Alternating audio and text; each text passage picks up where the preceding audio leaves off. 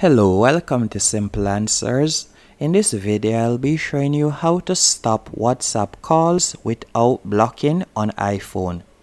The first thing you will need to do is open the WhatsApp app. Once in the app, you're going to tap on the contact that you would like to stop receiving calls from. And you're going to tap on the contact's name. Then you're going to see the option mute. You're going to tap on mute. And from here, you can select how long you would like to stop receiving calls from that person. And you can select, for example, 8 hours, 1 week, or always. I will select 8 hours.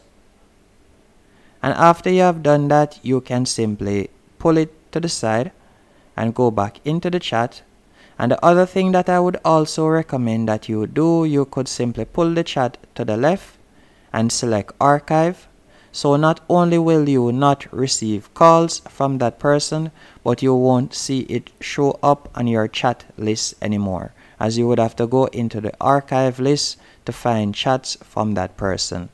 Hope you found this video helpful and informative.